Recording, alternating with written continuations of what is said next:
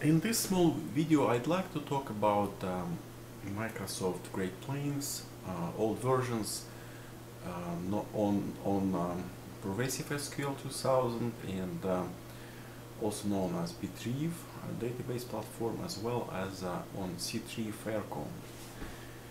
As it is known in earlier 2000, when Microsoft finalized Great Plains software acquisition, the trend was to move away from non-Microsoft SQL Server database platforms such as Btrieve, Pervasive, and C3 Faircom.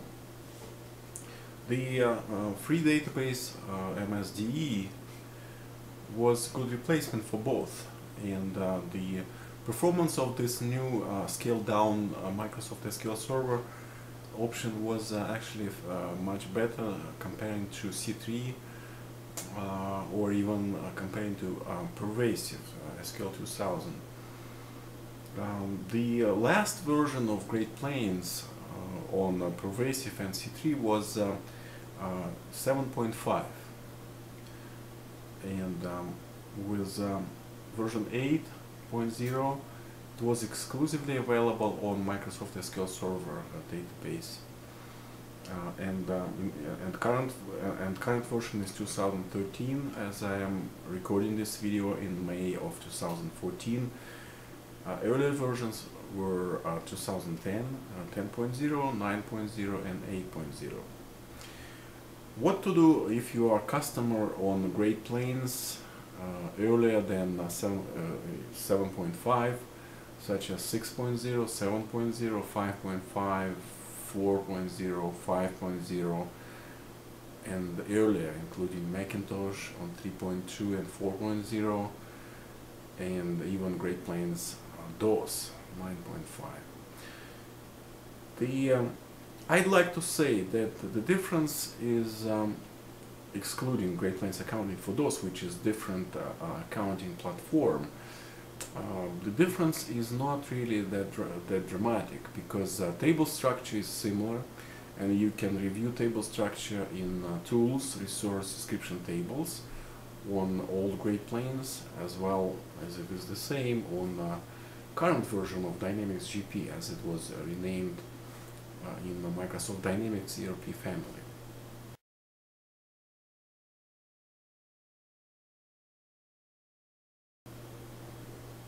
The tool of choice, or our recommended tool, would be Pervasive SQL Control Center, where you can export data from the tables, as well as to select, update, delete, and other SQL commands. One of the most interesting routines which I was able to do with Pervasive was data repair on Microsoft Dynamics GL level, where double entry was compromised. So I had to remove the traces of the batch posting, which came all the way through general ledger, and transactions were only partially posted. So in Pervasive Control Center, I was able to filter out these transactions, GL entries, and take them out of open year, which the year was closed, and then from historical year. So I'd like also to mention that there is another nuance in reporting tools. In old Great Plains, managerial reporting, such as sales by product line, by territories, by profitability by the project, were typically designed in Crystal reports, and later on with Microsoft SQL Server, Crystal was de-emphasized in order to give the priority to SSRS, or Microsoft SQL Server reporting services, where you can pick from templates as well as create new report. In my opinion, both Crystal and SSRS should be based on SQL select statement or view, or in case of SQL Server stored procedure. This would give you this would be bulletproof from such annoying report issues as rows application and incorrect summaries.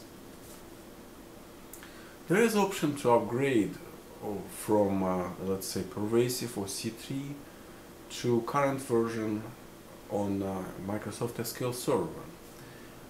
And there is migration tool which moves you from obsolete database platform to SQL, Microsoft SQL. And then you do upgrade with several steps from version, let's say 7.5 or earlier, to current version, which is in 2014, version 2013. Couple of words about Great Plains Accounting. Even if it has the name similar to Great Plains Dynamics, this application has different code base and it has different functionality. In our case, we have a knowledge base which was finalized by Microsoft in mid-2000s, and it allows us to help you if you have issues with Great Plains Accounting. We can export data if you move away from GPA DOS to, let's say, something like SAP Business One or QuickBooks or Peachtree, or you name it. The export is typically done in Pervasive Control Center, and you can export huge number of records from historical tables, including sales history, sales order history, purchase order and purchase receipts history, as well as historical GL entries. So if you need help with Great Plains old versions, feel free to give us a call.